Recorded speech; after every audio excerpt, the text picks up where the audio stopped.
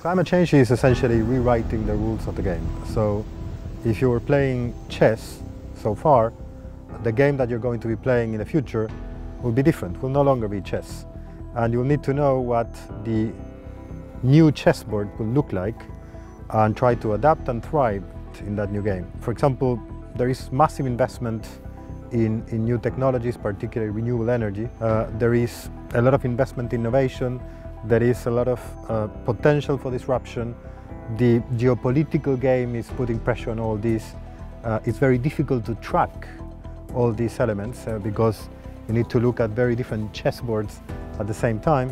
And it's also very difficult to govern.